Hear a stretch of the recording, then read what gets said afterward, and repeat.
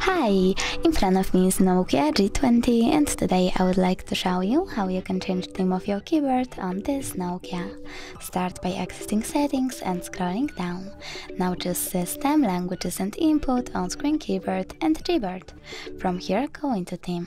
Now click on Show More to see all available ones, and when you're done you can click on one of those images, tap on the switcher next to keyboarders to disable or enable them and tap Apply. You can do the same with one of those colors. So now when I go back, I can see that theme of my keyboard has changed. Thanks so much for watching. If you enjoyed this video, leave a like, comment and definitely subscribe.